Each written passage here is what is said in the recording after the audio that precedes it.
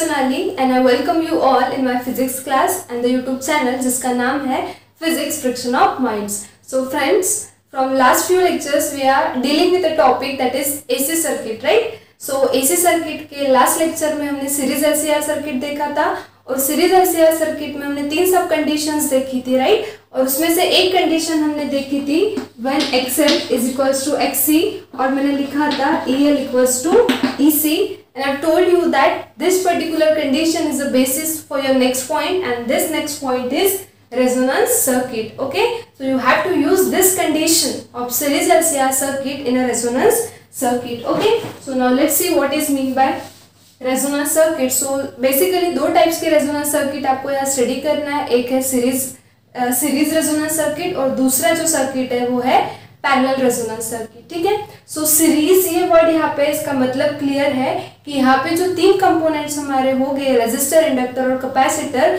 उसे हम सीरीज में कनेक्ट करेंगे और पैरेलल रेजोनेंस सर्किट में हम उन्हें पैरेलल में कनेक्ट करेंगे. ठीक है, सो series resonance circuit the diagram will be like this where this is inductor having inductance L, this is capacitor having capacitance C, and this is resistor having resistance R. Okay, and we have connected this series combination of L, C and R to an alternating EMF source like this. Okay, so this is your alternating EMF or you say potential source E equals. Okay, so this is a simple diagram of series LCR. Sorry, it's a series resonance circuit. You can also call it as a series LCR circuit because same diagram हमने वहाँ पे भी देखी थी. ठीक है, so अब resonance circuit मतलब क्या और resonance मतलब क्या, सबसे पहले तो यही important है जानना that what is mean by resonance, right? So कुछ students को resonance का meaning पता होगा तो बहुत अच्छी बात है, नहीं पता होगा तो पहले आप रेजोनेंस मतलब क्या समझ लो और उसके बाद आप सीरीज रेजोनेंस सर्किट देखेंगे. ठीक है, सो resonance is a very important term which plays a very important role in physics. Okay, so resonance is frequency dependent phenomena. It is purely frequency dependent phenomena. Okay, सो अब simple language में बोले तो resonance का मतलब क्या होता है. अब कोई भी एक ऑब्जेक्ट लो जो ऑसिलेट हो रहा है या फिर वाइब्रेट हो रहा है, जैसे स्विंगिंग ऑफ स्विंग, जब आप झूला झूलते हैं तो that swing oscillate with a certain frequency. So that frequency with which swing oscillate is called its own frequency, जिसे कहा जाता है नेचुरल फ्रीक्वेंसी. ठीक है, सो नेचुरल फ्रीक्वेंसी के साथ स्विंग ऑसिलेट होगा और आफ्टर पर्टिकुलर टाइम वो क्या होगा, उसके मेन पोजिशन पे आएगा. अगर हमें स्विंग को कंटिन्यूसली ऑसिलेट करना है तो हमें क्या करना होगा, हमें एक्सटर्नली कोई फोर्स लगाना होगा, राइट? उस फोर्स को कहा जाता है या फिर कोई एक्सटर्नल सोर्स यूज करना होगा, that is called as a driving source. इसे ड्राइविंग सोर्स क्यों कहते हैं, जैसे एज अ ड्राइविंग सोर्स हम अपना हैंड यूज कर सकते हैं in order to push that swing so that swing will continue to oscillate, right? So we use certain external source, that external source drives that swing, that's why we call it as a driving source, right? So उस driving source की भी एक particular frequency होगी जिसे कहा जाता है external frequency. ठीक है, so swing जो अपने frequency के साथ oscillate हो रहा है that is called its natural frequency, and if you are using a certain external source to keep that swing continuously in a state of oscillation, then that driving source will have a particular frequency that is called as external frequency. And when these two frequency matches, that means when this natural frequency of oscillation of a swing matches with the frequency, external frequency of this driving source, then now what happens, that swing starts to oscillate with this much maximum amplitude. And this particular condition, when your natural frequency of any object, for the sake of example here we have taken swing, but you can any object like a pendulum which also oscillates, right? So when the natural frequency of that particular object matches with the external frequency of this driving source, then what happens, the resonance takes place and that particular object now oscillates or vibrates with a maximum amplitude, and this particular phenomenon is called as a resonance. Understood? So resonance is a purely frequency dependent phenomena. Now let's begin. What is mean by series resonance circuit? Okay, so series circuit इसके लिए कहा है क्योंकि L, सी और are को हमने series में connect किया है। बट आगे वर्ड है रेजोनेंस सर्किट, मतलब इस सर्किट में रेजोनेंस हो रहा है। अब रेजोनेंस फ्रीक्वेंसी डिपेंडेंट फेनोमेना है, राइट। अब यहाँ पे देखो, आपने यहाँ पे जो ईएमएफ सोर्स प्रोवाइड किया है, this is your alternative EMF having a nature like this which continuously changes its direction after every half cycle, right? So this is the nature of your EMF, and as it is alternating in nature, it will have a particular frequency. So इसे एक particular frequency होगी F, okay? So जब आप इस EMF की, इसे भी आप ड्राइविंग सोर्स कह सकते हो, जब आप ये फ्रीक्वेंसी को एडजस्ट करोगे तो क्या होगा, at one particular frequency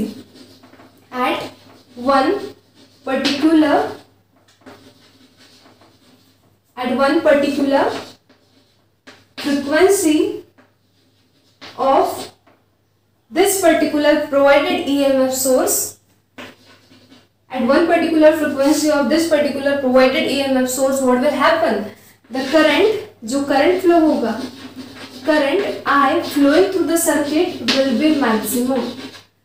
maximum current इस सर्किट में से फ्लो होगा क्योंकि जब रेजोनेंस होता है तब एम्पलीट्यूड जो है वो मैक्सिमम होता है।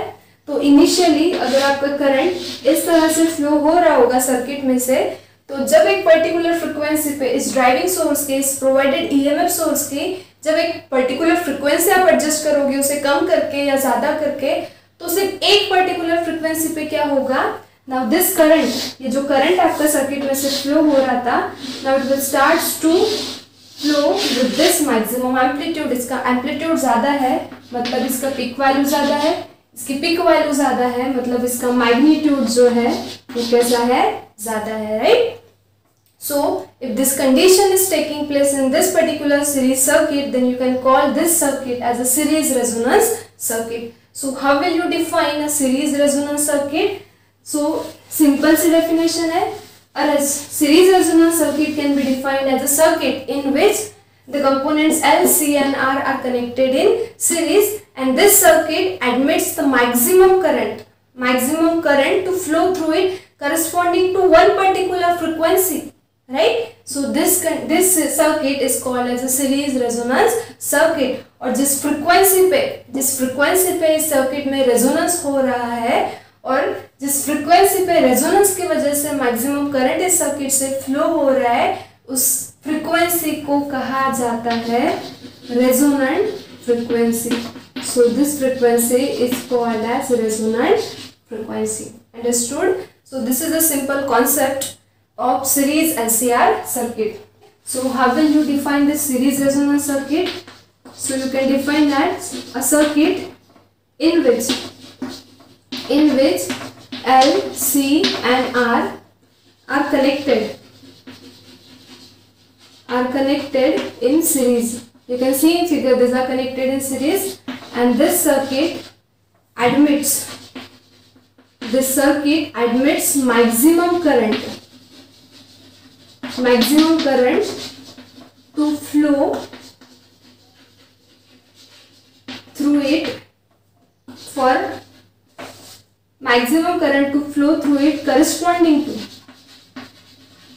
corresponding to particular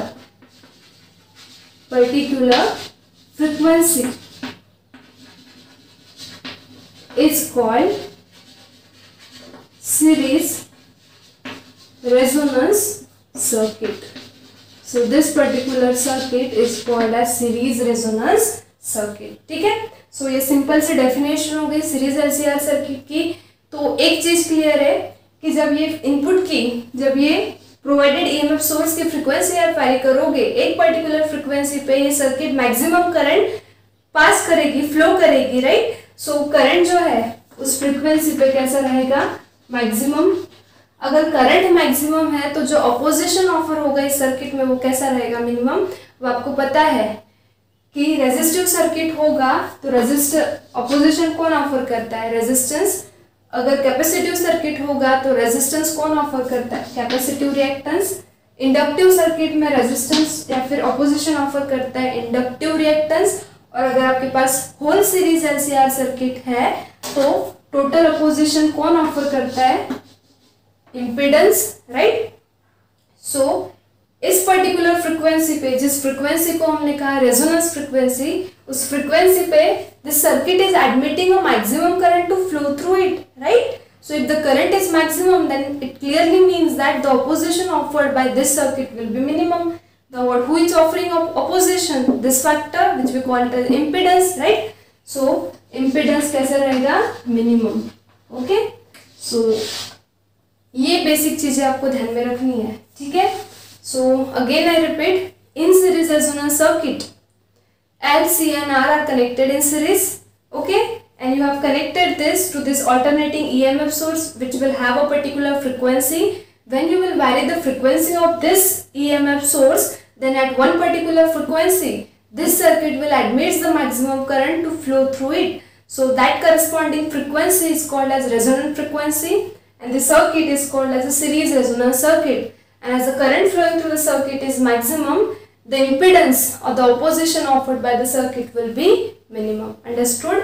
So ये था सिंपल सा कॉन्सेप्ट सीरीज रेजोनेंस सर्किट का, बट सिर्फ मैंने कह दिया थ्योरेटिकली और आपने एक्सेप्ट कर लिया। हम फिजिक्स पढ़ रहे हैं और हमें यहाँ पे हर कॉन्सेप्ट का क्या चाहिए, मैथमेटिकल प्रूफ चाहिए। तो अब हम मैथमेटिकली भी प्रूफ करेंगे कि अगर इस सर्किट में रेजोनेंस हो रहा है तो क्या होगा, उस रेजोनेंस फ्रिक्वेंसी पे करंट जो है वो मैक्सिमम रहेगा और इम्पिडेंस जो है वो मिनिमम रहेगा। ये थ्योरेटिकल स्टेटमेंट को हमें क्या करना है, मैथमेटिकली प्रूफ करना है, ठीक है? So this is the definition of series LCR circuit. I just hope you have wrote it, okay? So now let's see, now you tell me impedance offered by this circuit will be, series LCR circuit में देखा था हमने impedance का formula, what was that?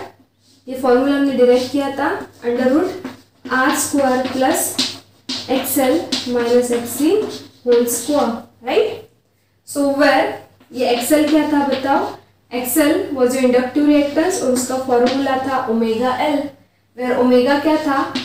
Omega equals to 2πf, where f is the frequency and this L as it is, right?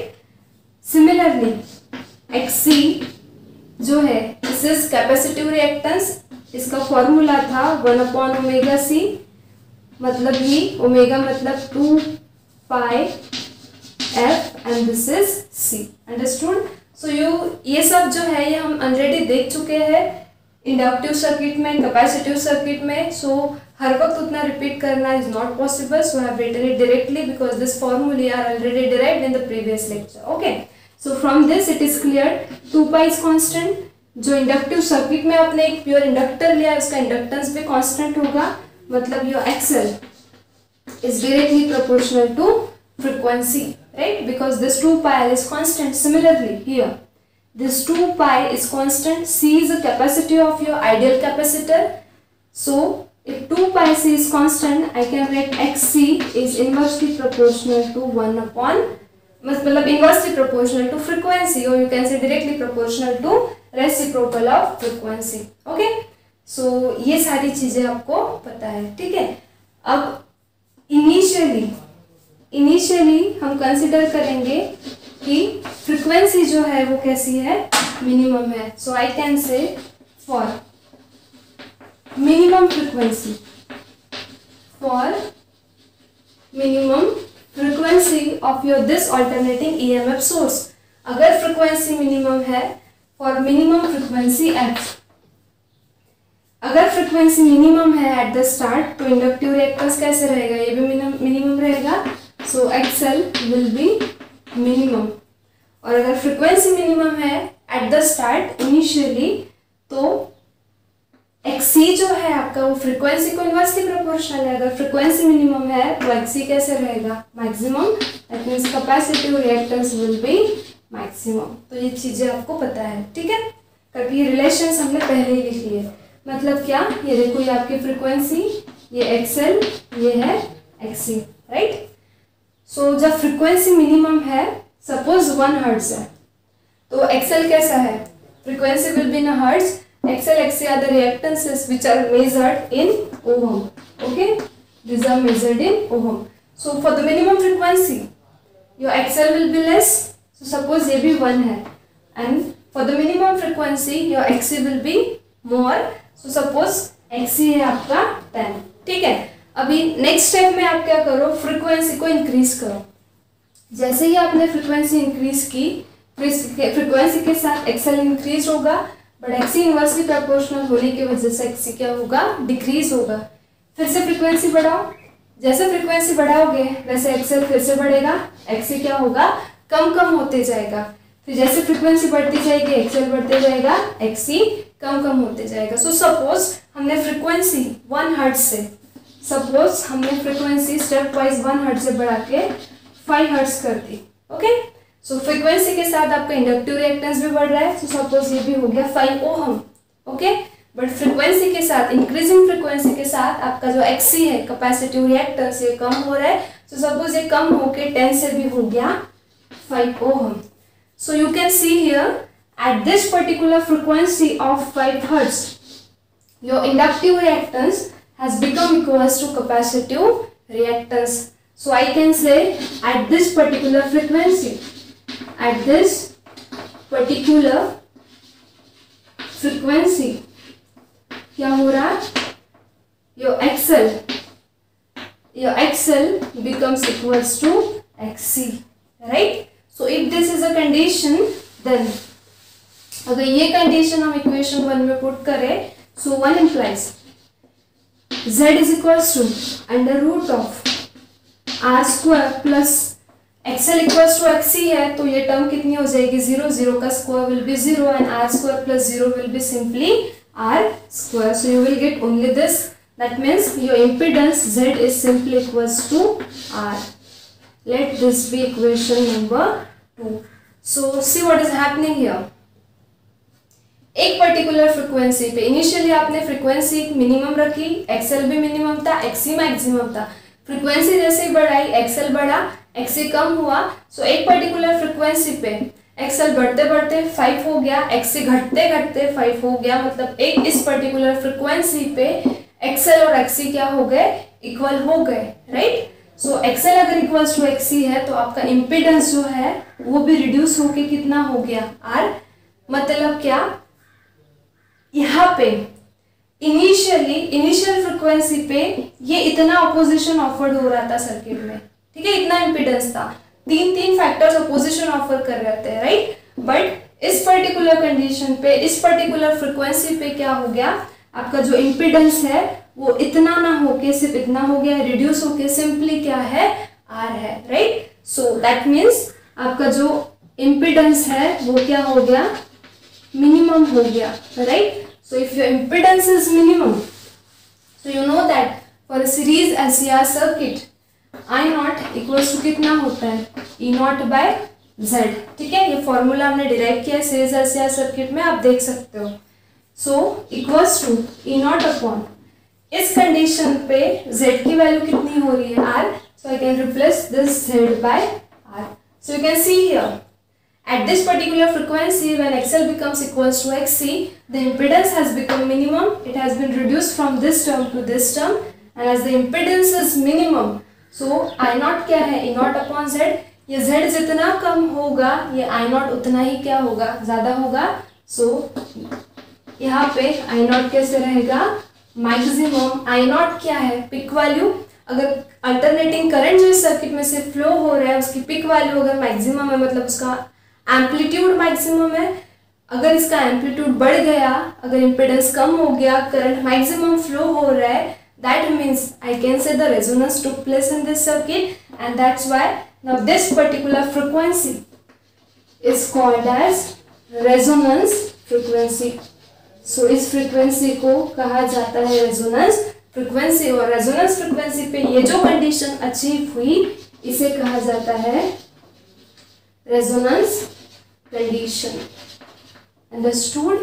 So this is a simple phenomenon. We have proved it mathematically that at this particular resonance condition, at this particular resonant frequency, XL is become equals to XC. So the impedance has been reduced to Z equals to R. As the impedance is minimum, current flowing through the circuit is maximum. Okay? And now as this circuit is admitting the maximum current to flow through it, now you can call this circuit as a series resonance circuit. Understood? सो जिस frequency पे ये हो रहा है, जिस frequency पे resonance हो रहा है, उस फ्रिक्वेंसी को हमने कहा रेजोनेंट फ्रीक्वेंसी। इसे रेजोनेंस फ्रीक्वेंसी आप रेजोनेंट फ्रीक्वेंसी कह सकते हो। Frequency is denoted by f and as it's a resonance frequency, so let this be denoted by suffix r. Okay, so now we'll derive the formula of this resonant frequency. बहुत simple formula है, देखो। So what is the resonance condition? So we know that at resonance क्या हो रहा है, XL is equals to XC, right? ये resonance condition है। और मैंने आपको सीरीज एलसीआर सर्किट में कहा था कि ये जो कंडीशन थी, 3 सब कंडीशंस में से ये वाली कंडीशन, ये आपका स्टार्टिंग पॉइंट होगा नेक्स्ट कंटेंट के लिए, ठीक है? So this is the resonance condition, ये मैंने आपको सीरीज एलसीआर सर्किट में ही बताया था। So if XL equals to XC, I can write omega L is equals to 1/ओमेगा C। ये सिंपली फॉर्मूला पुट किया XL और XC का। सो I can write omega square, ये ओमेगा इधर जाएगा, omega square equals to 1/LC। Okay, so now see, if omega square equals to 1/LC, I can write omega equals to 1/√of LC. Okay, so what is omega? Omega क्या होता है? Omega equals to 2 pi f, right? So I can write this omega as 2 pi f. But here we have denoted the resonance frequency by FR. So resonance condition पे जो frequency रहेगी, उसी frequency को हम कहते हैं resonant frequency. So omega has been replaced by 2 pi FR equals to क्या रहेगा 1/√of LC. So I want the formula of resonant frequency. So just bring this rest of the term 2 pi on this side. So this resonant frequency FR will be equals to ये 1/, ये 2 pi इधर आएगा, so this is 1/2 pi √of LC. Let this be next equation number 3. Okay, so this is the simple formula of resonant frequency. ठीक है? So जो भी theoretically start में मैंने आपको बताया था कि सीरीज रेजोनेंस सर्किट मतलब क्या, रेजोनेंस कब होता है एक पर्टिकुलर फ्रीक्वेंसी पे, उस फ्रीक्वेंसी को कहा जाता है रेजोनेंट फ्रीक्वेंसी। तो उस रेजोनेंट फ्रीक्वेंसी का फॉर्मूला भी हमने डिराइव कर लिया। तो यहाँ पे जो सीरीज एलसीआर सर्किट आपका है, उसमें जो L और C आपने यूज़ किया है, उसकी वैल्यू अगर आपको गिवन होगी तो वैल्यू इस इक्वेशन में पुट करके आप रेजोनेंट फ्रीक्वेंसी की जो वैल्यू है, जो न्यूमेरिकल वैल्यू है, वो निकाल सकते हो। उस रेजोनेंट फ्रीक्वेंसी पे ये रेजोनेंस कंडीशन अचीव्ड होगी और सर्किट में से मैक्सिमम करंट फ्लो होगा, मिनिमम इम्पीडेंस ऑफर्ड होगा। So this circuit is called as series resonance circuit. ठीक है, now let's see the graph of frequency versus current for this series resonance circuit. So this is current versus frequency graph for the series resonance circuit. अब मुझे बताओ dependent parameter कौन सा है? आपका जो करंट फ्लो हो रहा है सर्किट में से वो किस पे डिपेंडेंट है? फ्रीक्वेंसी पे। और रेजोनेंट फ्रीक्वेंसी पे करंट कैसा है? मैक्सिमम है, right? That means your current is a dependent parameter, that's why I have plotted it along y axis, and your frequency is independent parameter, so I have plotted it along x axis. Okay, so now see here, ये initially frequency for particular frequency current जो है minimum current इस circuit से flow होगा। But जैसे ही आपने frequency increase की तो क्या हुआ? ये फ्रीक्वेंसी जब आपने इंक्रीज की थी तो मतलब इंक्रीजिंग फ्रीक्वेंसी के साथ आपका एक्सेल इंक्रीज हो रहा था, एक्सेल डिक्रीज हो रहा था। सो एक पर्टिकुलर फ्रीक्वेंसी पे जब एक्सेल इक्वल्स टू एक्सी हुआ था, क्या हुआ था? इस सर्किट में से मैक्सिमम करंट फ्लो हुआ था। सो सपोज ये यहाँ पे आपको एक पर्टिकुलर फ्रीक्वेंसी मिली जहाँ पे एक्सेल इक्वल्स टू एक्सी है। So this circuit is admitting the maximum current to flow through it. So this particular frequency, सो आपका जो कर्व है ये देखो, ये करंट की एक्सिस है, वाई एक्सिस। सो रेजोनेंट फ्रीक्वेंसी पे आपकी सीरीज एलसीआर सर्किट जो है वो मैक्सिमम करंट अलाउ कर रही है, राइट? और अदर फ्रीक्वेंसी पे करंट कैसे फ्लो होगा? मिनिमम, इस तरह से। So this is your graph of series resonance circuit and this is called series resonance curve, series resonance curve. Okay, so graph से भी आप देख लो कि this is your resonant frequency and इस रेजोनेंट फ्रीक्वेंसी पे देखो करंट जो है ये y एक्सिस करंट की एक्सिस है, दिस करंट इज मैक्सिमम, ये करंट एक्सिस है, ये करंट बढ़ रहा है 0 से, so this is the maximum current and this current is corresponding to this frequency, so this frequency is called as resonant frequency. Understood?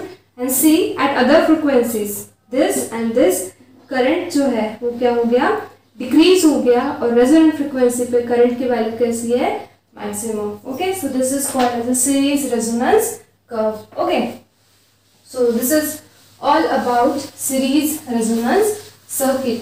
So whatever we have discussed in this series resonance circuit, if we summarize it, or we can say if we collect the characteristics of series resonance circuit. So what will be the characteristic? First characteristic क्या होगा series resonance circuit का? resonance condition क्या है बताओ?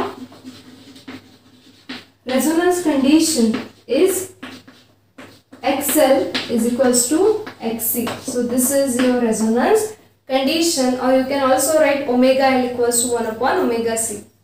Second term, resonant frequency जो हमने निकाली, resonant frequency FR, उसका फॉर्मूला था 1 upon 2 pi under root LC. That means the resonant frequency only depends on inductance and capacitance, right? It is independent of resistor used in this circuit. Okay, and next term, next point you have drawn, in series resonance circuit जो impedance होगा ये कैसे रहेगा, minimum. impedance कैसे रहेगा, minimum. impedance minimum है करके current जो फ्लो होगा इस सर्किट में से वो कैसे रहेगा, maximum. और XL इक्वल्स टू XC पे Z की वैल्यू कितनी थी, R. अगर Z इक्वल्स टू R है मतलब only the opposition offered by this series LCR circuit is by this resistor R, and that's why you can call this circuit edge purely resistive circuit. So in series LCR circuit or in series resonance circuit, at resonance the opposition is getting offered only by the resistor because Z equals to R आया resonant frequency पे, resonant condition पे, और अगर सिर्फ opposition resistance offer कर रहा है इसका मतलब L और C होने के बाद भी this circuit is acting as a purely resistive circuit. You can also call it as a ohmic circuit. Okay, next important term is, and this is very important, you see here सिर्फ resonance frequency पे current कैसा है, maximum current flow हो रहा है circuit में, this circuit is admitting the maximum current to flow through it only at a resonance frequency. And what about the current of other frequencies, other frequencies के current पे, other frequencies पे current देखो, current क्या है, minimum है. That means this circuit is minimising the current, और this circuit is only admitting the current of maximum frequency and it rejecting the current of other frequencies. आप देख सकते हो सिर्फ resonant frequency पे करंट मैक्सिमम है जो सर्किट से फ्लो हो रहा है, अदर फ्रीक्वेंसीज पे करंट की वैल्यू क्या हो गई, मिनिमम हो गई. मतलब ये ऐसा सर्किट है जो करंट को सिर्फ रेजोनेंट फ्रीक्वेंसी पे अलाउ करता है मैक्सिमम करंट को फ्लो करने के लिए, और अदर फ्रीक्वेंसी पे करंट को क्या करता है, मिनिमाइज करता है, मतलब करंट को रिजेक्ट करता है. That's why this circuit is called as acceptor circuit. Why we call it as acceptor circuit? Because this circuit accepts current only of resonant frequency, and it rejects current of other frequency. And that's why सिर्फ resonant frequency पे current accept हो रहा है circuit में, that's why you can call this circuit as accept a circuit. So this is the summary of your series resonance circuit. और ये आपको 1 mark के लिए पूछा जा सकता है. Why series resonance circuit is called as accept a circuit? So this is the answer. Okay, so you have to remember this. Okay, so these are all the important characteristics of series LCR circuit. Phase difference 0 होगा क्योंकि circuit जो है वो purely resistive circuit, purely resistive circuit में current और EMF जो है वो इन फेज होते हैं, मतलब उनमें का जो फेज डिफरेंस है वो कितना होगा 0.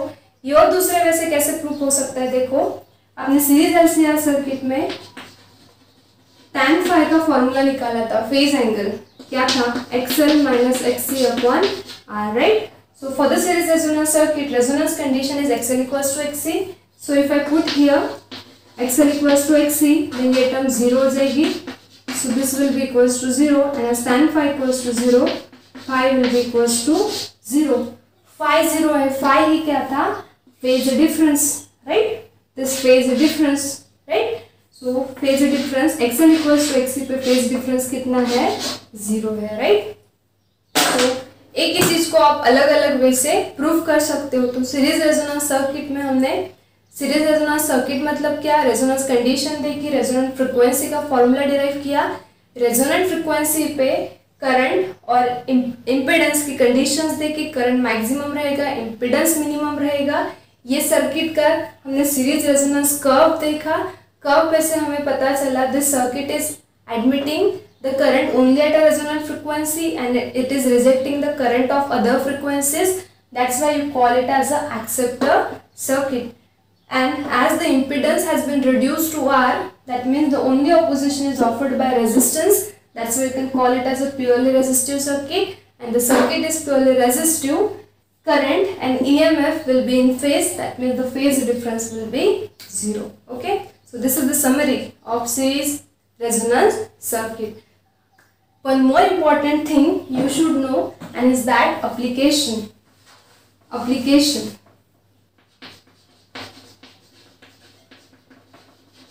क्योंकि यही सबसे इम्पोर्टेंट चीज जो हमारे डेली लाइफ में हम यूज करते हैं. तो इसका एप्लीकेशन क्या है, तो ये जो सीरीज रेजोनेंस सर्किट है, this is used for tuning radio and TV receivers.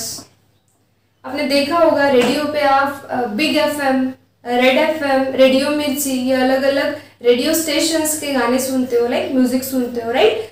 सो उसके लिए जो रेडियो होता है उसका नॉब आप चेंज करते हो. तो एक पर्टिकुलर नॉब चेंज करने के बाद एक पर्टिकुलर फ्रिक्वेंसी आप एडजस्ट करते हो. उसी फ्रिक्वेंसी को कहते हैं, वही फ्रिक्वेंसी होती है रेजोनेंट फ्रिक्वेंसी. और उसी पर्टिकुलर नॉब मतलब नॉब के पोजीशन पे मतलब रेजोनेंट फ्रिक्वेंसी पे आपको उस पर्टिकुलर रेडियो स्टेशन का गाना सुनाई देता है, राइट. और आप नॉब को फिर से चेंज करो, वो गाना बंद हो जाएगा, right. So you are adjusting the knob, that means you are adjusting the frequency of this capacitor in that radio. Radio में ये सीरीज एलसीआर सर्किट होता है, ठीक है. सो उस नॉब को एडजस्ट करके आप ये रेजोनेंट फ्रिक्वेंसी अचीव करते हो जहाँ पे एक पर्टिकुलर रेडियो स्टेशन का गाना सुन सकते हो, ठीक है.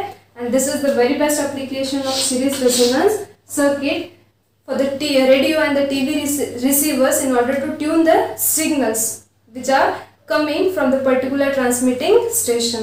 Okay, so this is all about series resonance circuit. Next lecture we'll see the parallel resonance circuit. Till then, stay studious, stay curious. Thank you.